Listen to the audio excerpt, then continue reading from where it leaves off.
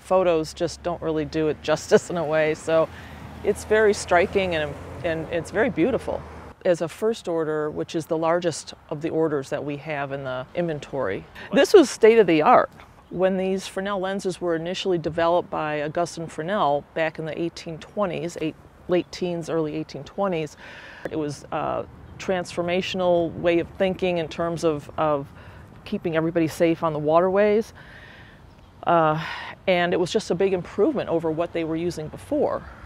And it did help. It helped a lot. There was a big difference between before and after a lighthouse went up. And they used that basic idea up through about 1910-ish or so, as long as they were making Fresnel lenses.